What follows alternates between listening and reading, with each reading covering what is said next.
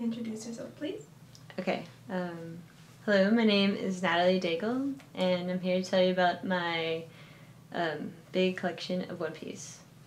So you'd say you're an avid fan. Yes, I'm quite an avid fan of One Piece. Alright. So what is One Piece? One Piece is a Japanese manga created by Ishiro Oda, and it's also an anime. And it was made in the late 90s in Japan, and it came to America in the early 2000s. What is One Piece about?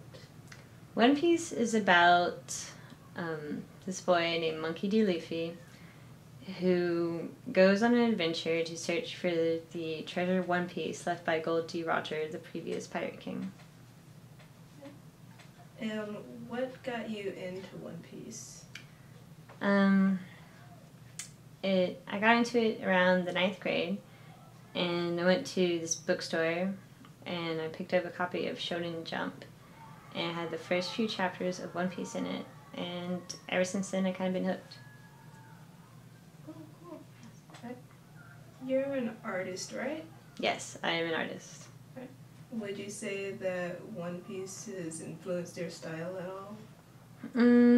Yes, I would say it's influenced my style.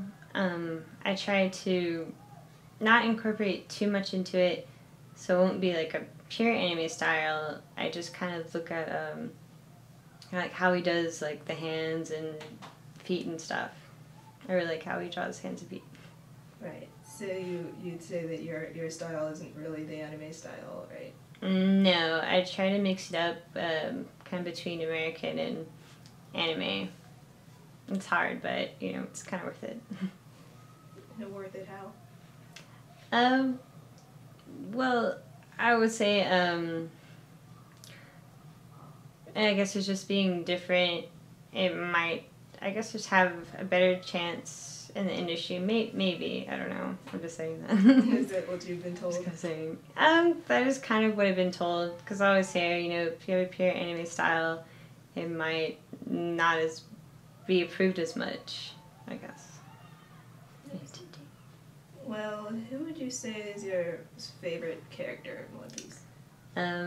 My favorite character is Zoro, and he's the first mate of Luffy's crew, and he's also the swordsman.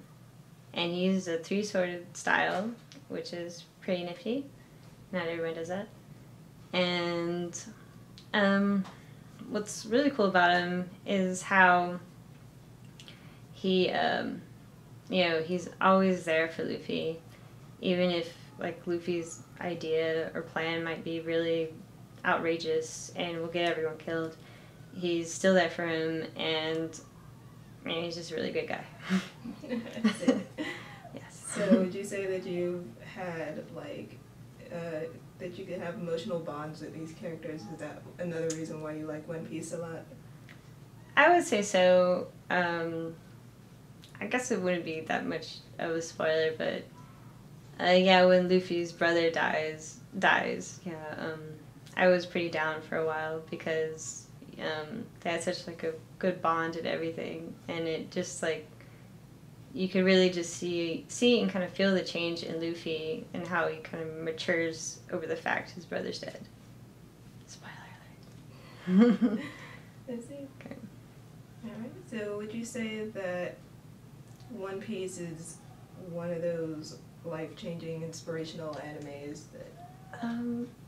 I would say so, because there are a lot of hardcore fans, I guess, as myself, who follow it. I guess who really just don't read it, but really just look into it. I guess kind of the morals and that Oda just puts into it with like friendship and I guess the meaning of being like a family and being together, and just getting through whatever life throws at you, and trying to get through that. So, yes. Right, so you'd say it's something that you can relate with, right? I would say it's something I could relate with. I don't have like devil fruit powers or anything like I would want, but other than that, I guess I could relate to it. the friendship aspect and things like that. Well, yeah, and the friendship aspect, and just kind of, I guess, being carefree with life, not really taking too many situations seriously, because with Luffy, he really doesn't. I guess he has that kind of Goku aspect from Dragon Ball Z. His personality is really, like, childlike, and that's where the monkey part comes in, because his birthday is, like, on Children's Day in Japan. I know. So, that's what's, cool about that. Cool. Alright, so I see you collect a lot of things. Yes. So, how many manga do you have? I have about 54 volumes of One Piece, which isn't that much, really. And yeah, I have, like, a lot of figures, and I have a lot of, like, little lapel pins I collect, and I'm starting to collect a lot of fan art now, and now, especially his art books. They're sort of hard to find and terribly expensive. Is it? What would you say is your favorite thing to collect? I would say my favorite thing to collect is the artwork, because it's just such a, just such a cool, different style in the way he draws his characters, and that simplicity, but yet it still has, like, a very dynamic effect. Dynamic how? Dynamic how is that, well, he can take kind of anything and just make it into some really bizarre character, but yeah, it's just I guess it's just, kind of cool, kind of like with the Fishmen, they're just like their design and everything. I just really like it. Okay, so you just like style. I just like style. It's just I think. Well, where do you get most of your merchandise? And most of my merchandise, I get it from Akon, the convention here in Dallas every June. And there's an anime store in Addison I go to called Anime Pop, and they carry a lot of One Piece stuff that one day I will own. So I go there. I see. Alright. Would you say that your parents support you in your One Piece fandom? I would say they do support me, because I've always collected kind of, well, I would say, I guess, toys since I was little. Like, I had a large, like, Ninja Turtle collection, and even, like, a large Hot Wheel collection. And this, I guess, is just like, oh, it's just another collection she has. So I think they're okay with it. They're used to my massive collections. Have they put much, let's see, have they helped pay for a lot of your things? Yeah, I guess they kind of do. In a way, they do send me an allowance, which I guess they do think, yeah, it's going to college expenses, but, yeah, like maybe 10% of it does go to One Piece, yes. I have a piggy bank. I see. I saved it in there. Alright, well, One Piece is really long, so, like, how long is it? Do you... One Piece is about 11 movies long, and I think the 12th movie is coming out later this year. And there's about 658 manga chapters, which isn't really that bad, War and Peace was a little longer, but, people read it. And there's like 537 episodes, which is very lengthy and should, I guess, be taken in small doses, not all at the same time. Well, are you all caught up with it? I would say I'm all caught up watching it. There are some episodes I do skip if they're filler arcs, because sometimes they're just kind of corny and it's like, how does this even make any sense? What exactly are fillers? Is it what exactly are fillers? Oh, filler arcs are storylines that are not, like, they're off of, like, they're not a part of the main story. That's what I mean. And that usually happens when, I guess, like a new One Piece chapter hasn't come out yet, or Oda just, something happens to him, and he doesn't create more chapters. The animation company will create like these little story arcs, like the writers will, that will, I guess, kind of go in between like the main storylines sometimes. So. So when you go to these conventions, do you try to go straight for the One Piece things most of the time?